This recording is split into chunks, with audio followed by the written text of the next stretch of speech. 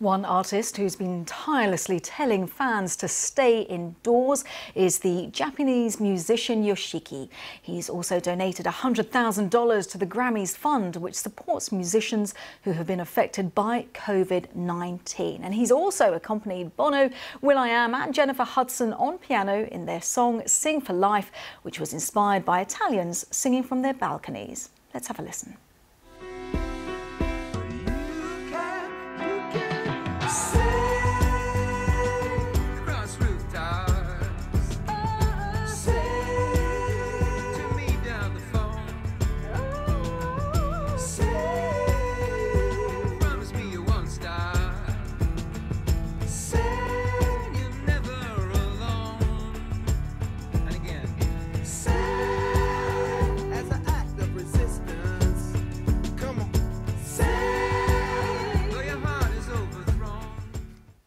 So we saw Yoshiki there on piano. He joins us live now from his home in Los Angeles. It's great to see you. I know you're in isolation and lockdown like so many of us. Now, when it comes to telling your hundreds of thousands of fans to stay indoors, you're really strong with that message. What response are you getting, Yoshiki? Well, first of all, I go back and forth between Japan and Los Angeles. So then I really care about my fans' health, including my family, friends. So, depends on where you live, the information you get was different. So because in America, even 1 month ago, was like people didn't think about that this was such a big deal. Suddenly, just state of emergency. Then Japan happened to be little bit, delaying the information. So getting the information a little later. I was urging for my Japanese fans to be prepared for this. Don't take this one lightly. So that's I was really concerned about my fans' health and everything. And so are your fans, because you've got a lot of fans, let's be honest about it, how are they reacting to you when you tell them, look, it's really important just to save lives, protect yourselves, protect others, stay inside? Are they listening to you?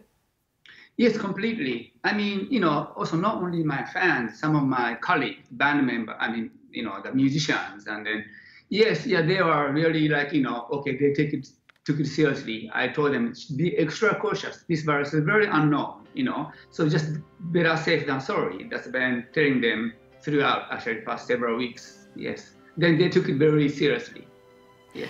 And Yoshiki, you got into a collaboration with will.i.am, with Bono, Jennifer Hudson. How have people been reacting to Sing for Life? Is it going down well? Yes, so our purpose was trying to lift up their spirits. So even though, we are kind of staying home and alone, but we are kind of physical distancing. I would rather say physical distancing over social distancing. So we are not completely alone. We can still connect, we can, share our thoughts, our heart and everything. So that songs are all about we are not alone. And I know as a musician, you're concerned for fellow artists who've been affected by COVID-19. Just tell us a little bit about what you've been doing personally to support them. Yes, I donated Grammy and Music Care COVID-19 relief fund like $100,000, something like that. Again, as a musician, I would like to really support my, fellow colleagues. But at the same time, we are not the only one hit by this COVID-19 crisis. So I would like to support, as of now, healthcare workers are the most important. They are the ones saving our lives. So I would like to keep supporting, these people.